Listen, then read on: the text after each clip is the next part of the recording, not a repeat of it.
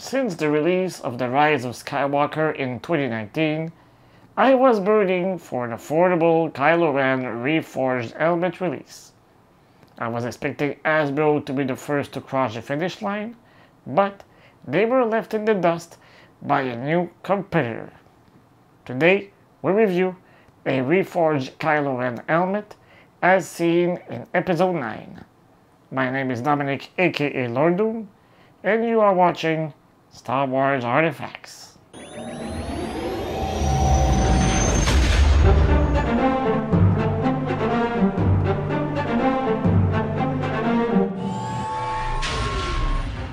This version is part of the Galactic Archive Series, a brand new helmet series made by Disney. It is the first helmet with this official mention, but I think the 187th Legion clone helmet was the first from this series. By the way, I will review this helmet in the upcoming weeks. As for Kylo's helmet, it was released during the D23, Disney's official fan club convention. It is sold for $140 US, 190 Canadian dollars, or 110 British pounds. Are you ready? Punch it, Chewie! Since it is the first Galactic Archive Series helmet I review, we will take the time to check out the box. On the front, aside from the picture of the helmet, we can read Kylo Ren Reforged Helmet, and below that, it is written with voice-changing feature, light and sound effects. Both sides feature a profile picture of the helmet, and the different functionalities are explained on the back. If you look closely at the box, you can see some cute little pictograms representing some characters, starships, and logos.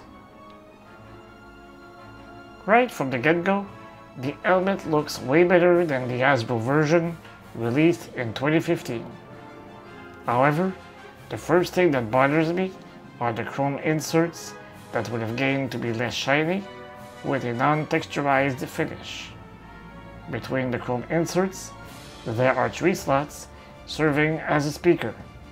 In my opinion, I would have preferred if they had been placed here at the nose level. If you remember, the Hasbro version came in 2 separate pieces, and the seam was still very obvious even when the helmet was assembled.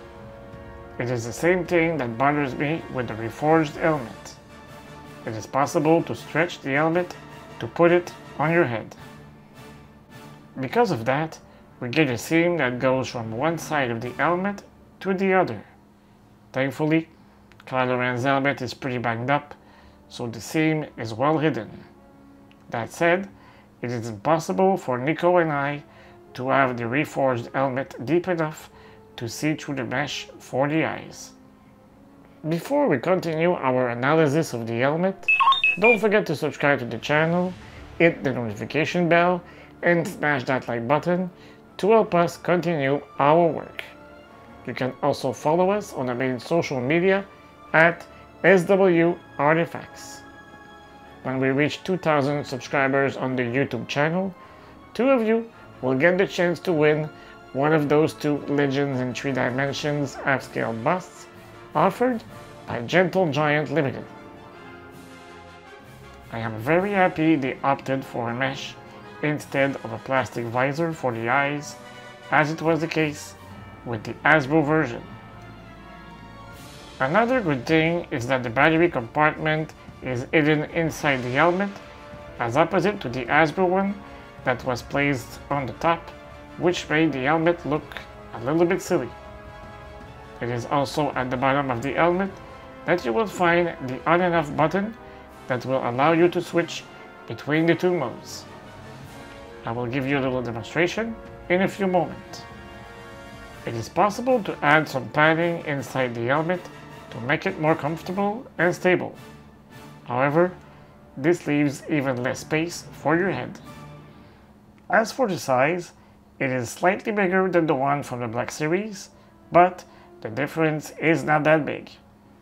In order to give you a complete comparative experience, here it is next to a 501st Legion approved helmet made by an independent maker.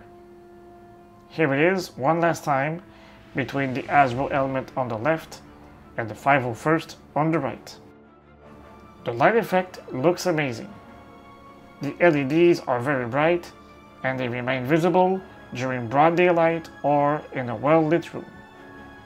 The stripes are well inserted in the helmet and I am very satisfied with the way it looks. Now, let's talk about the two electronic modes. If we push the button on one side, the helmet will light up and the voice changer will be activated. Unfortunately, the voice changer is not better than the one included on the Hasbro helmets. If we push the button on the other side, the LEDs will only light up when you play the Kylo quotes. Don't fight it. You know you can't. I'm immune to the light. No one will stand in our way. No one. Let the past die. Kill it. If you have to. Ask him what to become what you were meant to be. That weapon is mine. Such pain in you. Such anger. I've been waiting for this day for a long time. Don't be afraid. I'll show you the dark side. The dark side is in our nature. Surrender to it. You need a teacher! I can show you the ways of the Force! For the way I intend to use this Kylo Ren helmet, which is displayed on a shelf, I am very satisfied with my purchase.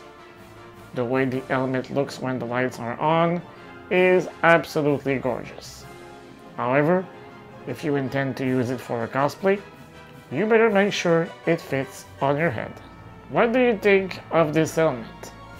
Do you prefer the episodes 7 and 8 version or the one from episode 9? Let me know in the comment section.